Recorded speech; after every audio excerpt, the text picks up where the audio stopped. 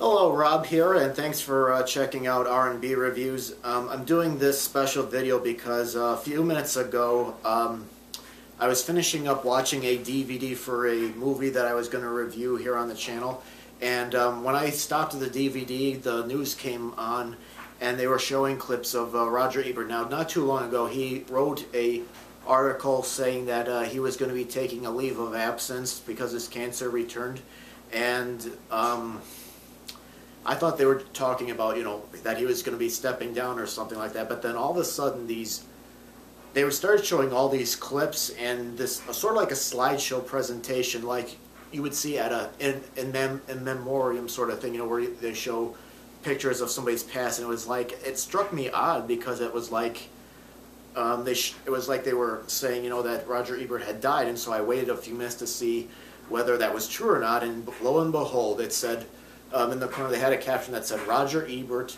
1942 to 2013, and then I was like, "Holy crap!" So I went to the computer to see if it's true, if there was any articles about this, and yep, unfortunately, Roger Ebert has passed away of cancer.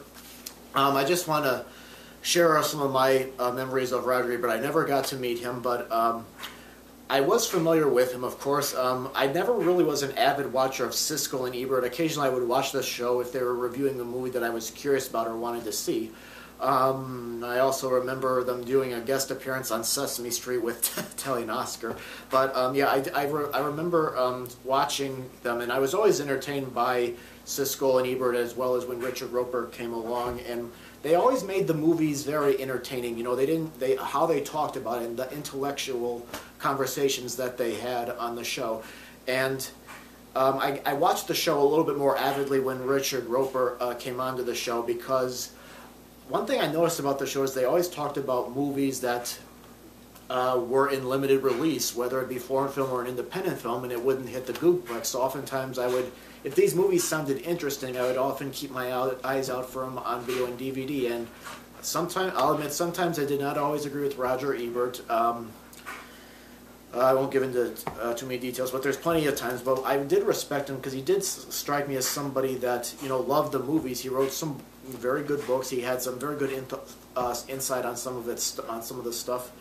And I was sad when At the Movies ended. They did try to keep it on for a while. They had other hosts come in, and I know a couple of years ago Roger Ebert tried to bring the show back with Ebert Presents, and I avidly watched that one as well.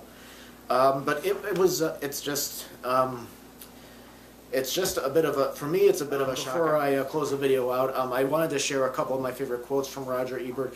One of my favorite reviews is his review of Leonard Part 6 he did with Gene Siskel. So if you find it on YouTube or anything, I recommend checking it out. No good movie is too long, and no bad movie is short enough. His review of North, oh man, I remember this one. He said, "I hated this movie, hated this movie, hated it. Hated every stupid, simpering, vacant audience, insulting moment of it. Hated the sensibility that thought anyone would like it. Hated the implied insult to the audience by its belief that anyone would be entertained by it." And here's another one from his review for New York Minute. That was the movie that the Olsen twins made in 2004. "This is a dumb movie about dumb people." All right, here's something a little bit more smarter. Here's his quote on why his movie ratings are relative and not concrete. "It doesn't work that way because people should be smart enough to listen to what Richard Roeper and I say instead of looking at the dumb thumbs and the dumb stars, because they are gradations and contexts that go finally. A movie absolutely has to make me feel something, whether it's fear, laughter, whatever it might be. It has to get me on an emotional level. And there's a funny thing about emotion. There's nothing logical about it. A movie might be possibly lacking a number of the above listed necessary qualities, but if it goes completely past my logical reasoning responses and makes me really feel something deeply, I'm going to rate it highly nonetheless. I can carefully examine a movie and find any number of faults with it, but if it's a horror movie that really scared me or a comedy that had me in hysterics, it still comes out as a winner. So, do none of these other things matter? Actually, they matter a lot, just not as emotions." So, alright, well, rest in peace, Roger. And thanks very much for being a part of our culture. So, thanks very much for your